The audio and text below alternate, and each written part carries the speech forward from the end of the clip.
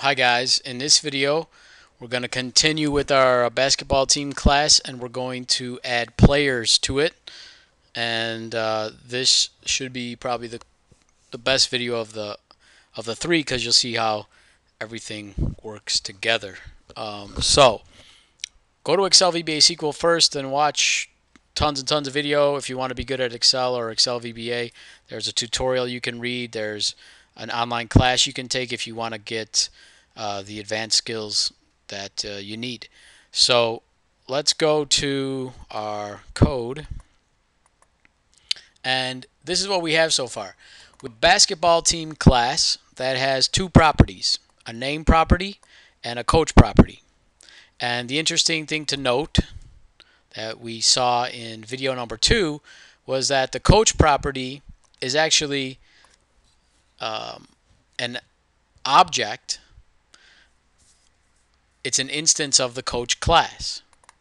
And here's our coach class. It just has one property called name. So we saw in video number 2 that we did something like this, basketball team.coach.name, and we were actually interacting between these two classes. Let me just copy this, put this below here. Now what we're going to do is further define our basketball team class. And of course, if you have a basketball team, you should have some players, right? So let's define what a player is. When I want to define what a player is, I want to make a class for a player. So I'm going to insert a class, and I'm going to call this class, if I go to the properties window, I'm going to call it player. If I close that, now I have a player class here. So now I can take my code from the coach class. I'm just going to copy it to make it a bit more useful. And I'm going to have, I'm going to now define what a basketball player is. And they're going to have a name, so I'm going to put player name. And they're going to have a number, player number. So I'm going to have two properties in this player class.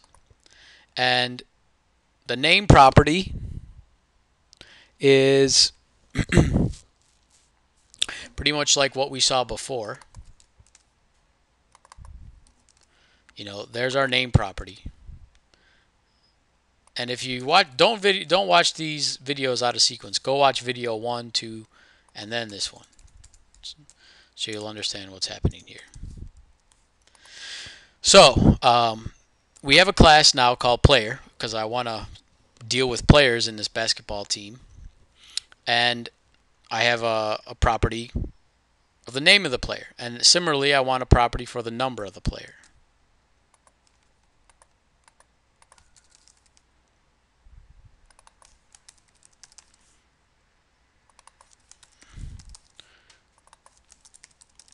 And so all I'm doing is taking this and changing some of the variable names.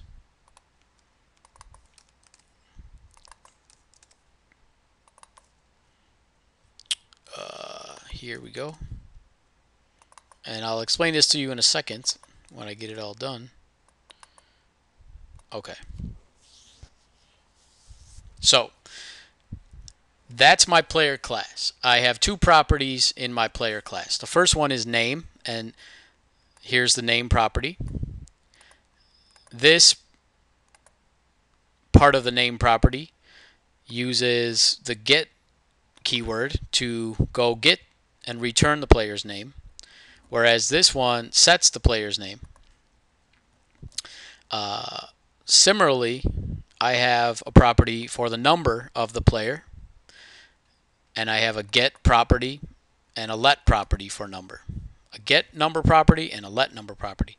This returns the player's name, or returns it to player's number, and this sets the player's number. Okay, so now I have a player class. Good, very good, right?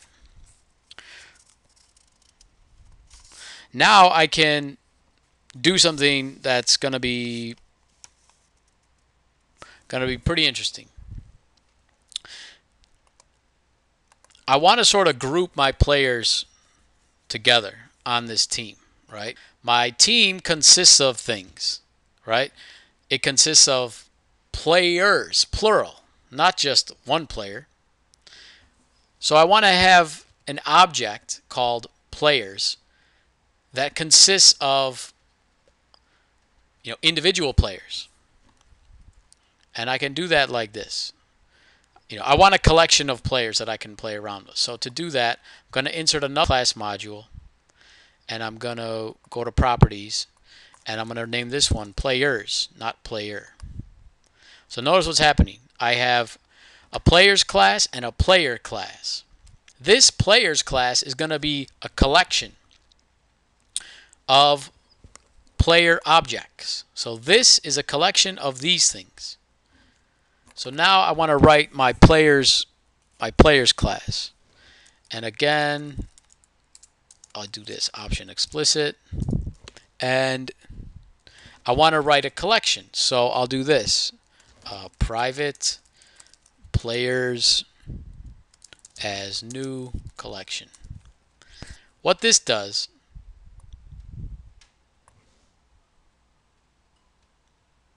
is creates an object that can hold multiple things.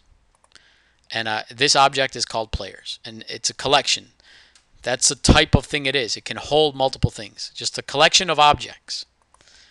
That's what this thing can hold. It can hold a collection of objects. So that's why I declared it as a collection. Now, I want to write a sub-procedure that adds a player to my collection. So I'm going to do this. Sub add. And I want to pass in a param underscore name as string. And then I want to pass in a param underscore number as long. So I pass in two parameters, a name and a number. And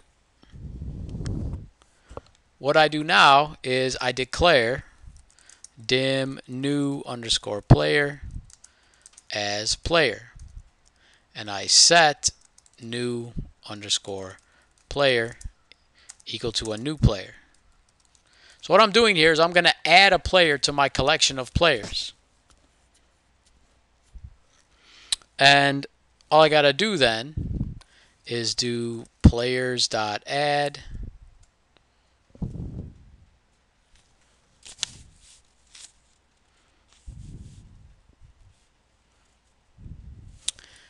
and then new player. New underscore player.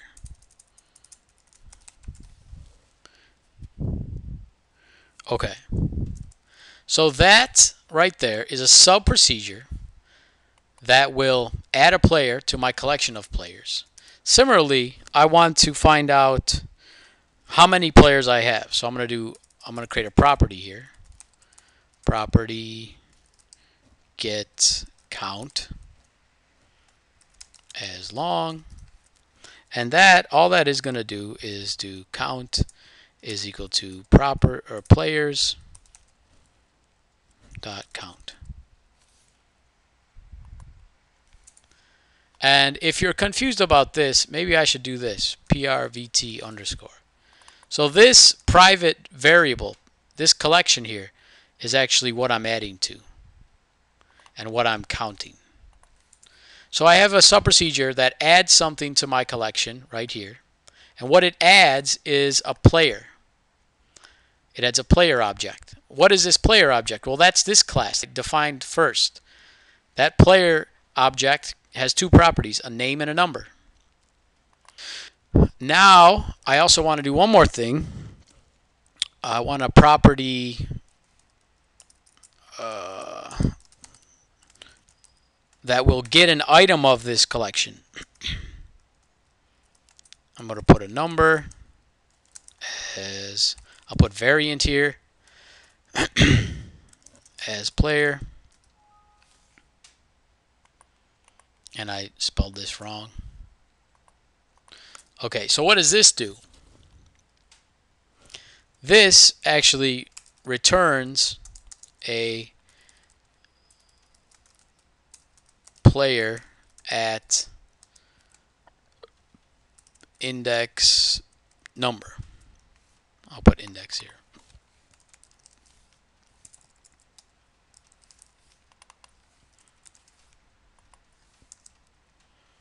So I have this collection of players. They're going to be indexed in some way. I'm going to be able to pass in an index and get that player out. And to do that, I could just do set item equal to players index. So now I have two properties in my players class. This returns the number of players,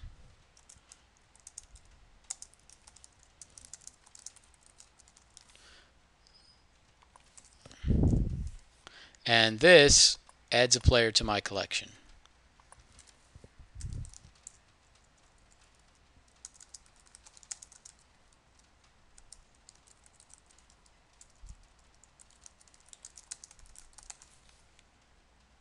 And this is not a player really, it's a player object, right? Because this player object is an instance of the class. Okay, so we wrote a bunch of code here. It might be confusing to you, but hopefully not. All we're really doing is saying, okay, we have a basketball team. It has a name. Where's the name at? Right here. It's a property called name. It has a coach. Where's the coach at? Well, there's the coach property. But that coach property is actually, well, let me go back one step. That name property, what kind of property is it? It's a string. It's of data type string. That coach property, what is the data type of the coach property? It is a coach object. That means it can access all these properties in here. Okay. Now, we can also, in our basketball team, have a property for the players. So I'm just going to copy this. Actually, I'll go up top. So we have a team name, we have a team coach. Now we can have a group of team players as new players. So now I declare an object that is a players object. Remember that players object is of this class. And now I'm going to have a bunch of players that I can that can work with a players property. So I can do something like this. This is going to be players. And I'm just going to copy some stuff here real quick.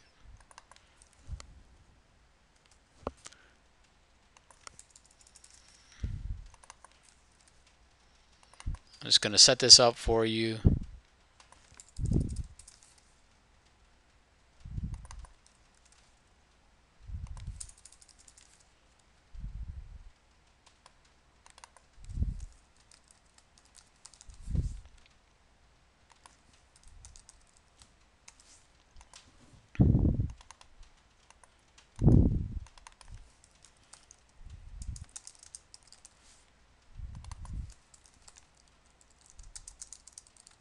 Okay.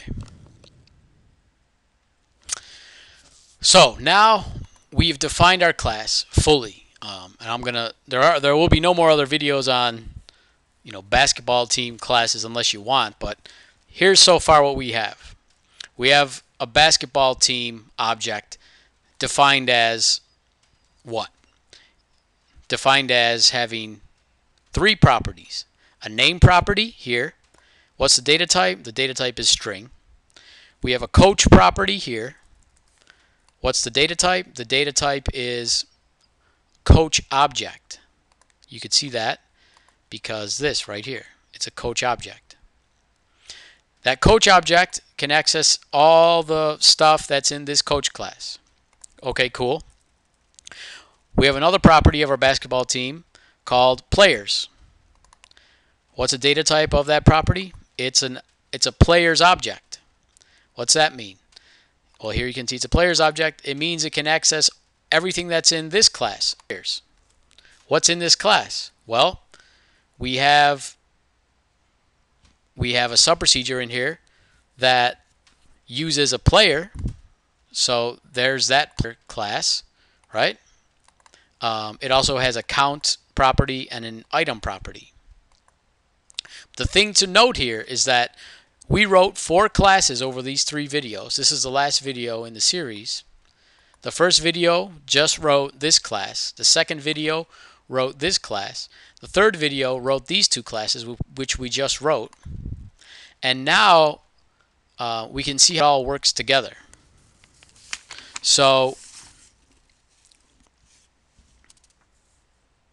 we can do something like this. We set the name of our team equal to Lakers. We set the coach of our team equal to Pat Riley. Now we can do BB team. BB team dot. Now look what happened. I have a players property here. Why do I have that? Before we only saw 2. Now I see 3 because my basketball team class, which is what this object is, right? This object is an instance of this basketball team class. So when I put the dot there, I can access everything in here. Well, what's here? 3 properties. Players, coach, and name. That's why when I click this dot, I see 3 things. Players, coach, and name. If I click on players, I see 3 things. Why do I see 3 things? Because this is a player's object, and it can see everything in the player's class. So if I click player's class, I see three things: count, item, and add. So I back here, and I see I want to use this add subprocedure. And notice that before we just had these properties, now we have this green thing, which is a subprocedure. So if I do the add subprocedure, I'm going to add Michael Jordan to my team. And his number was 23. And let me also add some other players.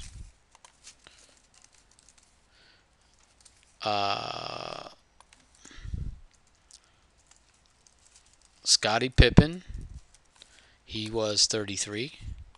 I'll do Shaq. I'm just going to make an imaginary team. He was 32. We'll do Larry Bird. He was 33. And we'll do Penny Hardaway. Okay, so now I'm using this function to add players to my team. So if I just run this code up to this point, we know what happens here because we saw them in the previous videos. I see a Lakers in a message box. I see Pat Riley in a message box. And now I get to here. Now let me step through this and see what happens. First thing I want to do, or first thing that happens is, in the basketball team class, in order to use this add function, I need to have a players object. So the first thing that happens is that you go set the players object, and that's what this does. It's setting the players object in this players property here. It's taking whatever's in this team players private variable up at the top, whatever's stored in there. Let me actually put a watch on that. I'll just, what is this?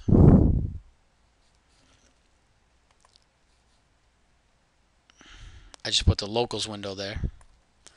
Okay. So if I step through this, right now, players has nothing in it, right? There's no, the count of players is 0, and private players, that has nothing in it, no variables. But it did set that object. Once it's set, I can go add a player using that function. So now I declare a new player object right here, new player. That's this player. It's a player object which can access everything in this class. And I declare that player object, new player, and I add it to my private collection. So notice what happened here. The name I'm passing in is Michael Jordan, right here. Param underscore name is Michael Jordan. The parameter number is 23, right there, 23. Now I'm taking those two parameters and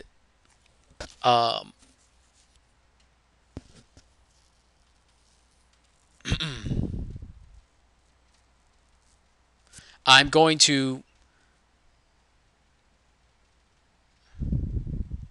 let's see, I'm missing something here. One second here.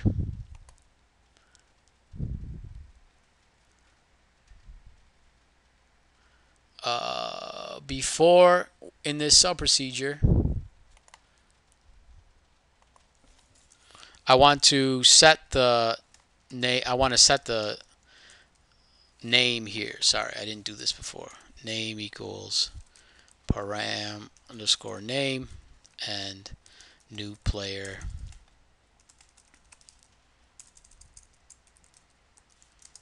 dot number is equal to param underscore number.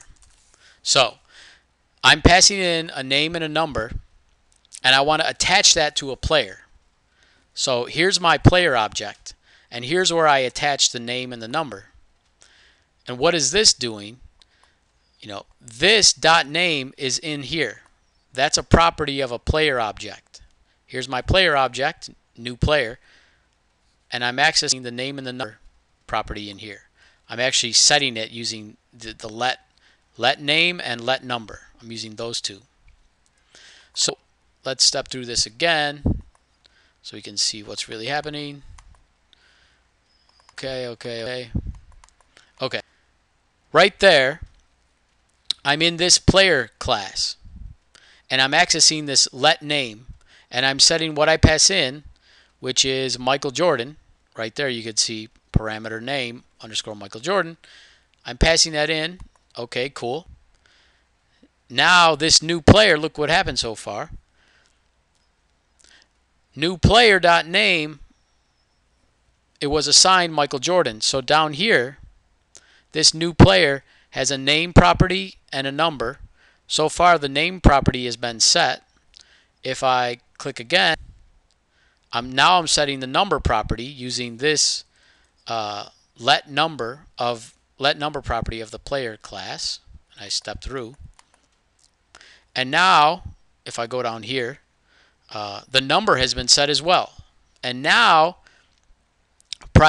so now I have a player with a name and a number right here, and I want to add it to my collection of players. And I step through, and now I do the same thing.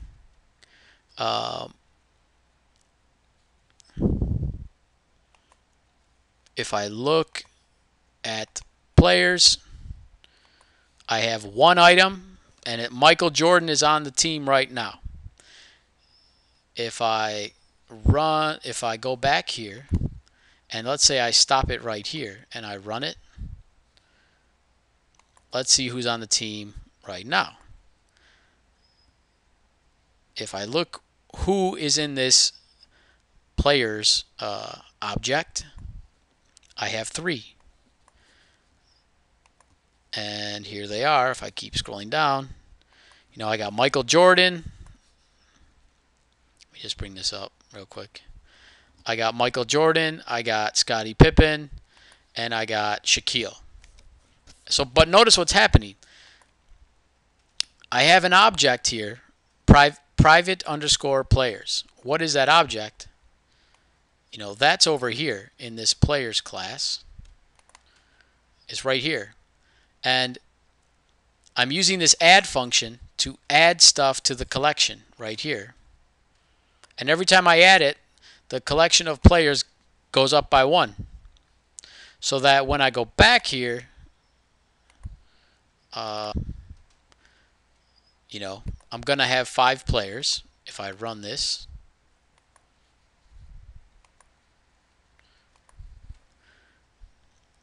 And I can actually, you know, now we can write some code that will look at that. So I can do something like this.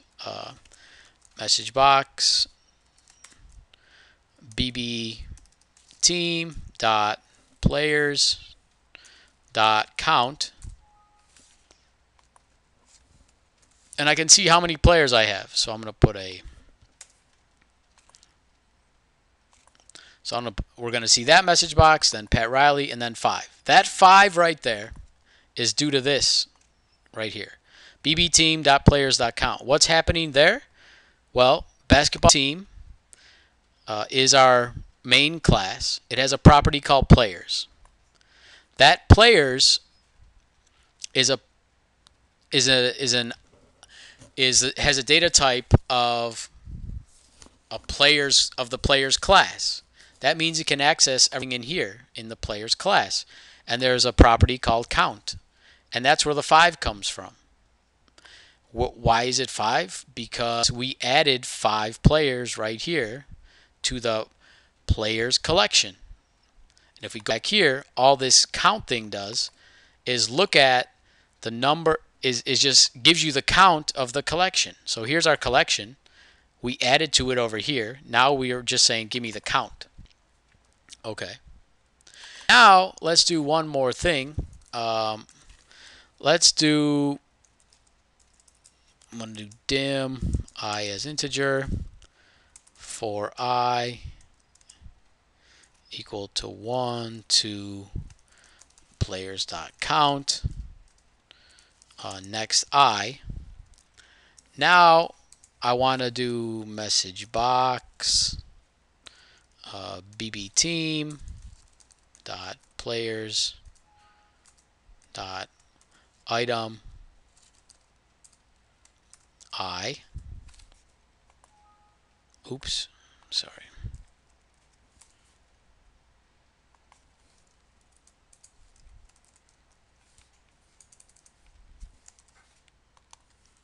Dot name. So now I want to loop through and see who's on my team. And that's what this loop does. I'm going to go from index number 1 to whatever, how many players I have. And I'm going to access their name. To do that, I do players. And remember, players is a players object, so it can access everything in here. There's this item. There's this item property that will set. It will set item. You know, this property is a player. What will this property return? It returns a player. Which player does it return? It returns whichever player is at the index you pass in. But the main thing is to note that this thing right up to this point is going to return some player. Then I could access, because a player has a name and a number. Why does a player have a name and a number? Because a player object right here is defined as having a number and a name. So I can access a number and name right here. And I'm just going to take these message boxes off. And I'm just going to run this. Oops.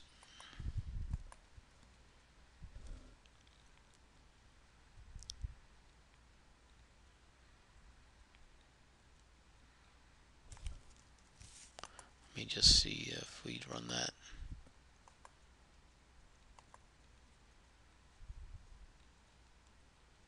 Oops, I didn't do this. Right. Sorry. Why am I getting that error? Anyone know? Can anyone answer me? It's because, you know, object required. What does that mean? It means there's something wrong with the way you're specifying the objects. That's because I don't have BB team here. It doesn't know what player I'm dealing with. So now if I run this, I get 5. Oops. And then here I spelled something wrong, so gotta watch out for these errors. When I was PRVT. So all this item thing again is doing is it's returning a player and which player, whatever index, the player at whatever index you pass in. So now let me run this. And if I run it, I get 5. Then I get Michael Jordan, Michael Jordan, Michael Jordan, Michael Jordan, Michael Jordan. That's because I have 1 here. Let me put an I here and see if we get something different. I'm just going to comment this message box out. So what's going on here again? We added 5 people to our team, and now we're looping through them to see who they are.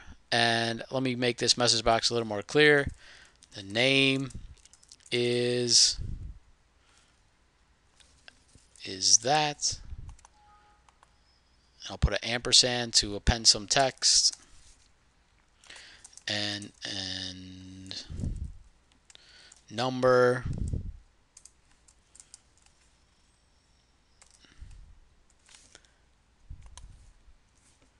And I'm just going to copy this. In the same way that I can access the name of my player, I can access the number of my player.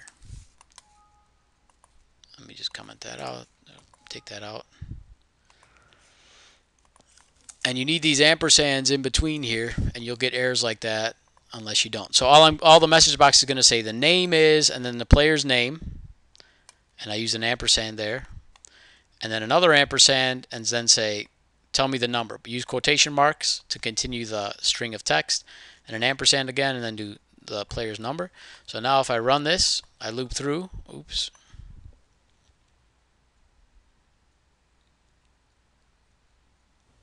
Oh. So if I go back here,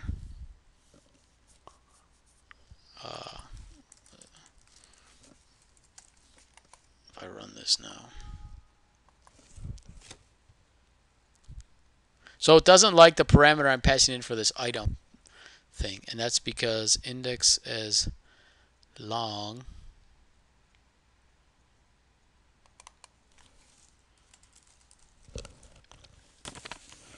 let me just check something real quick.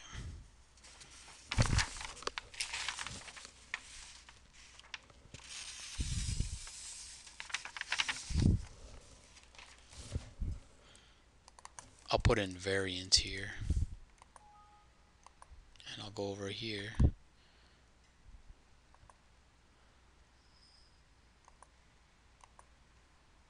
So now we're getting the correct loop. Name is Scottie Pippen, name is Shaq, name is Larry Bird, name is Hardaway, right? So why did it give me that error though? Sorry. It's because here I'm saying my counter variable that I'm using in this loop was an integer. But over here, sorry, I had this set to long, which means this is a bigger number than what I was. This can hold 1 million, or 5 million or something, really big number. Whereas this over here can only hold 32,000. So it recognized that integer. You know, I'm saying I'm counting up to integer, but this thing is a long, and that's not good. So if I go back here and I change this to long, you know, I change it to variant because they can hold anything. But if I change it to long and I run it, I get the right answer, and that's why I was getting that error. Sorry about that. I just forgot that was an integer over here, or that was a long. And one thing you need to know, well, we'll get to that in a second. But okay, so why is this cool? This is cool because now you wrote some pretty complex Visual Basic classes. You have a main class here called basketball team, and here's an object of that class. And you can access these 3 properties: the coach of the team, the name of the team, and the players on the team. And you can access them using the dot operator. And when you access the name, you know, you do dot name, and you can set the name of the team. You could then access the name using that right here, bbteam.name. You can access the coach by doing dot coach. But the important thing about the coach property is that it's actually an object of the coach class, and that coach class, if you use the dot operator on that object, has a property called name. So that name right there is right here in this class. And then we saw that, the players property is actually an object of the players class here, and it can access everything in here. And there's an add subprocedure. And that add subprocedure here, the green thing, takes a name and a number, and it adds the player and their number to a collection of players. And then there's also a count property in that players class, so you can access the count property of this player's object using the dot.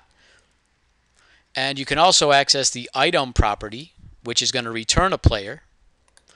And because this thing returns a player, you can access the name of the player. So this is like the trickiest part of all the videos so far, because what you're doing is, this thing right here, this item property, returns this. It returns a player object. What does that mean? That means it can act, so whatever's returned from this is one of these. It's a player. So if you click this, it's going to have these properties. It's going to have a name and it's going to have a number. That's why when you double click this and go into the module, you can access the name of the player right here, or the number of the player right here. It's the most critical part of all the videos is, being able to see how all these classes are related. Because nowhere in here are you talking about names or numbers. There's nothing in this class that says name or number. The name or number comes in when you're dealing with a player. Well, look for player. Here's a player. You also have player up here. You add a player here to your collection, and here you get a player from your collection. And because it's a player, you can add stuff in the player class, these two properties. One more thing that I'd like to show you is that let's say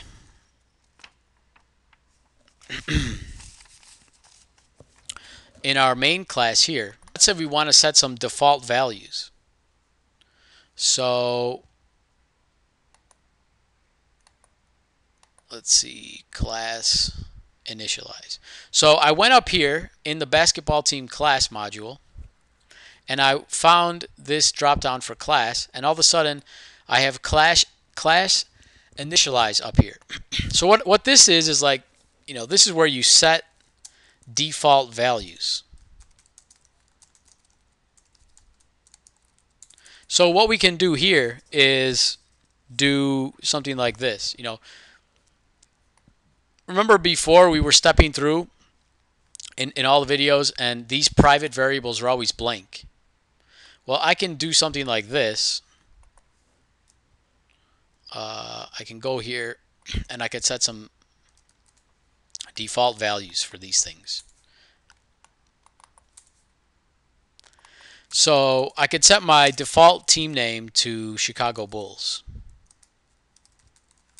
And I could set my team coach equal to Phil Jackson. And what does this mean? Now when I run my code, before I do anything, before I assign anything to anything, let me just show you what's already stored in here if I do this. So notice, I'm going to run this code, and I'm not assigning anything to the BB name, basketball team name, or basketball team coach name. But when I run it, oops, sorry, I gotta go back in here and use the set keyword, because this is an object, this is a primitive data type, this is a string. String, integers, long, dates, those are all primitive data types. You don't need to use the set keyword. When you have an object like team coach, which is an object because it's a coach object here, you have to use a set word. So let me just run this. Oops. Oh, interesting. I didn't set the name properly. So there we go. So now when I run this, sorry, watch what happens.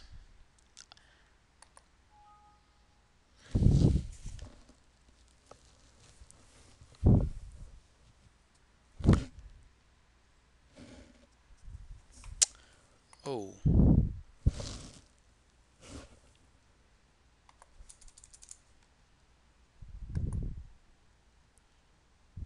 Sorry. Watch what happens. Sorry. I get Chicago Bulls and I get Phil Jackson. But why is that? Okay, we'll step through and we'll see exactly what's happening. I wanted to show you I set default values for these things. So when we step through, the first thing that happens when this line of code was called is that we jumped right here in the basketball team class down to this class initialize function, which allows you to set default values. And I can go in here and I'm setting the team name equal to Chicago Bulls. And remember that team name is a private variable up here. And it's a string variable called Chicago Bulls. And then we're setting a team coach variable.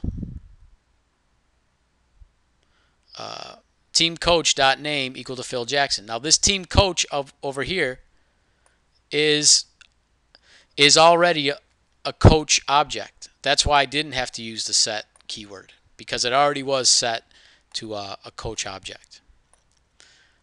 So there we set our default values. And if I run it, we get Chicago Bulls, Phil Jackson, and then we get, now we're assigning to it instead of setting default values.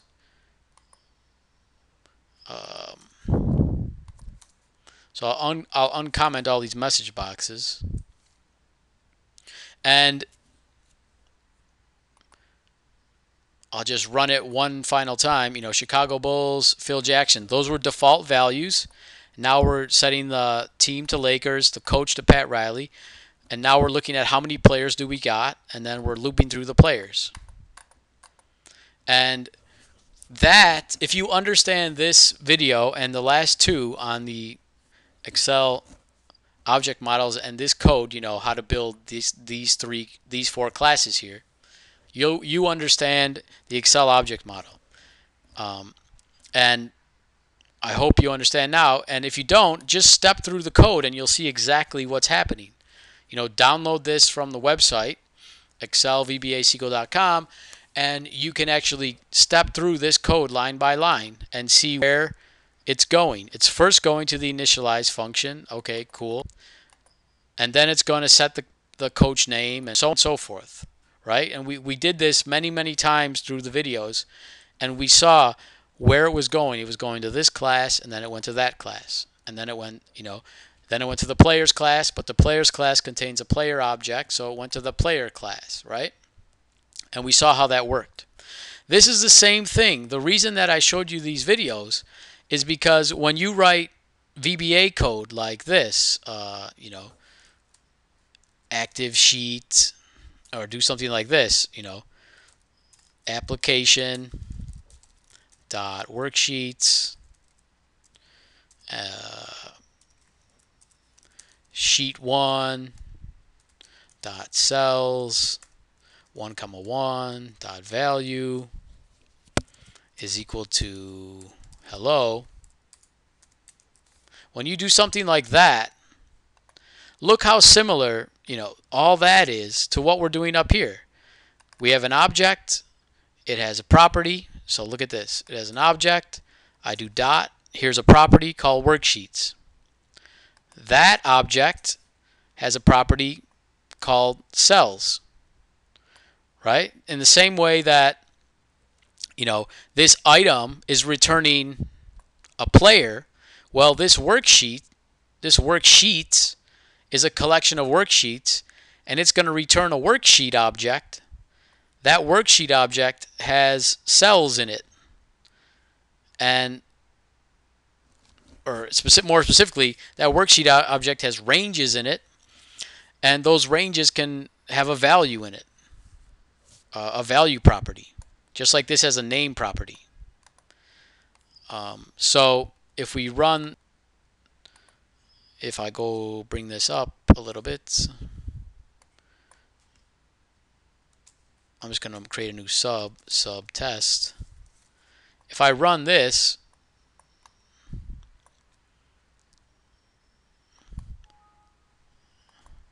oops, I already had a sub test, so I'll put sub test 2.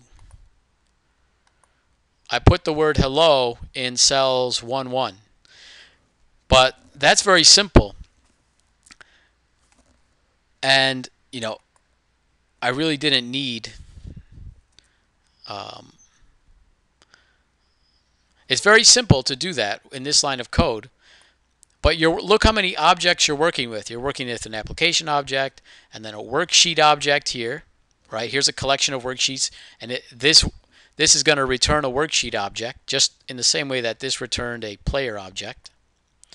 And then you're working with a range, and then you're working with a property of that range called the value. I wanted to show you that what we just did in all these videos, the last 3 on building these basketball team classes, all that is already done for you. I mean, to do VBA programming, all this stuff, all these classes are already written for you. And the application object, the worksheet object, the cells object, all that is already there. You just have to use this dot operator and access the properties or the functions. And again, if you don't, well, how do I see all those objects? Click on this browser, and here's all the libraries, and you mainly want to work with the Excel and the VBA one, but all these libraries are our code that stores the object. So if you look at the Excel library and you look at, and you just blank this out, you can look at all the classes in the library, and there's just tons of them, hundreds of them.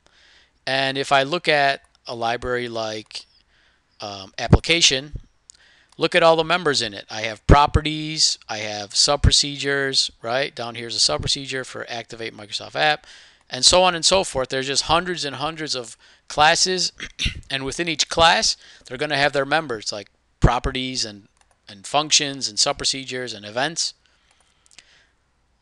And the main thing to realize is that all that stuff is what you're using when you program VBA, and it looks like that. But in reality, it's not hard. It's basically doing what we did throughout these videos. You're building an object like a basketball team that has properties. And those properties can be simple, like a team name, which is simply a string, or those properties can be other objects, like this coach property is an object of the coach class. And the player's property is an object of the player's class. And within that player's class, there's a player defined, so you need a class for a player, and so on and so forth. And that's how classes work, and that's how properties and functions and sub-procedures, and that is the Excel object model. So that's it for this video. I'm going to take this code, everything you see here, and I'm going to put it on excelvbasequel.com so you could download it. And really, you should step through the code to see exactly how it's working, and it's pretty straightforward. It's going to take you to whatever property is being used at that time when you step through, and you're going to be able to see how it works. And it'll go to one property, then it'll go to another class and a property in that class, and so on and so forth, as we saw in the videos. But go to excelvbasequel.com, check out all the videos, check out that file that I'm just going to upload tonight, and let me know if you have questions, if you have problems, if you want to send any feedback, go ahead. All right, talk to you later.